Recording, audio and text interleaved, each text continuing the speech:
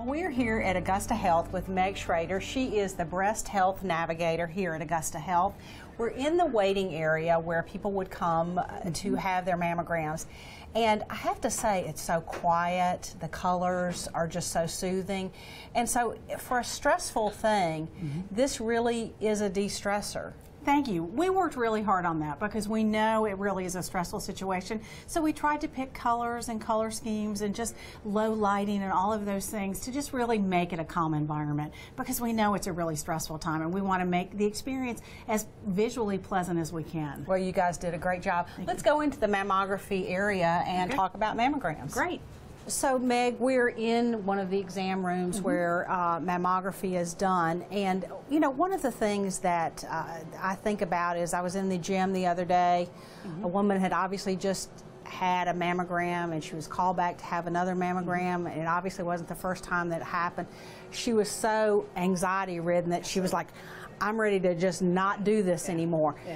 Tell me what people can possibly do to avoid that kind of situation. I think the biggest thing is your expectations. Mammograms are very anxiety provoking, and when you get a call back for either special views or a diagnostic mammogram, women always jump to the conclusion that it's going to be cancer, and that is not the case. You know, a screening is just that. We screen the breast. What happens with either a special views or diagnostic is either the radiologist has seen something that, you know, they just want to get a closer look at, so when they come in for a diagnostic or special views, we may be doing additional things. We may be using different paddles. We may be focusing in on just one very small area of the breast. The radiologist will actually read the mammography images while they're here and may order additional images, so that hopefully what's going to happen is by the time we're done with the woman or the man, that they'll know what's going on and they'll know what their next step is. And that may be everything from we'll see you again in 6 months to everything looks fine, we'll see you again in a year. You know, there may be something that we might want to biopsy, but again, it doesn't mean that it's cancerous. It is very anxiety provoking. I mean, it's very fearful, but what we try to do is decrease that amount of time between the screening and the diagnostic and then giving them an answer to at least what are the next steps going to be.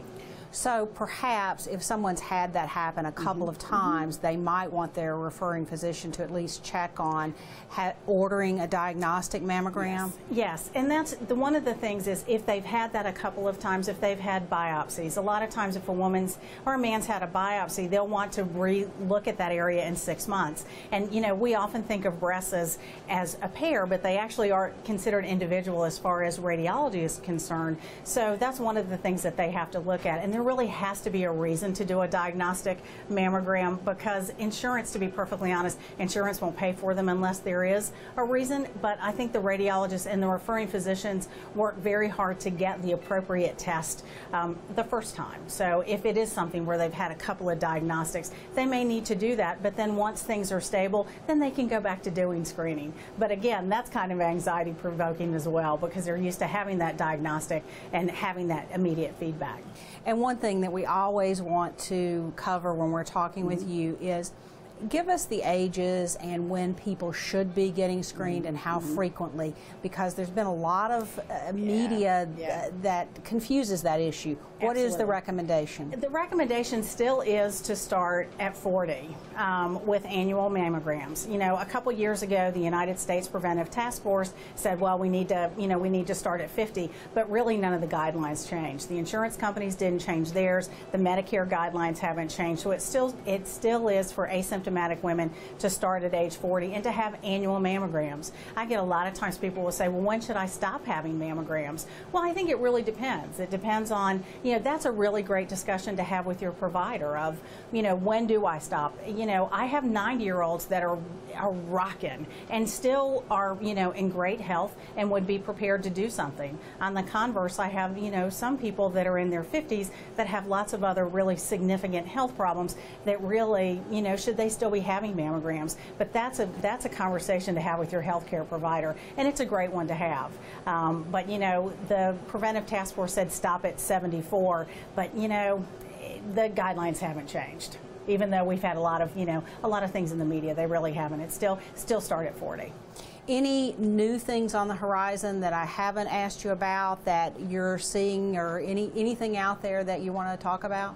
You know, I think the biggest thing is, you know, still get your screening mammogram, clinical breast exams, examining, you know, there's been a lot of controversy as well about self-breast exams. You know, is everybody great about doing them every month? But you need to know the landscape of your breasts, and I think that's the biggest thing. And having the clinical breast exam and the mammogram, it's all part of good breast health. Annually, yes. And that's all part of good breast health. You know, we're seeing more information that's starting to come out about lifestyle changes, about alcohol intake. So there's a lot of studies that are going on that I think we're going to have, you know, some really kind of definitive answers of, you know, what is the best thing we can do to prevent. And a lot of it is being active and a good diet.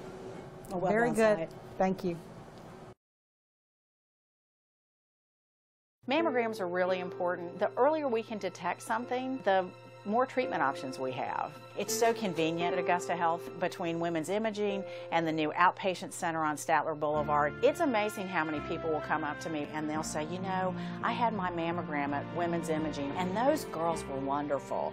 They're passionate about what they do, they're compassionate, and they really are, you know, they love their patients. Augusta Health, proudly serving our community as one of the nation's top 100 hospitals.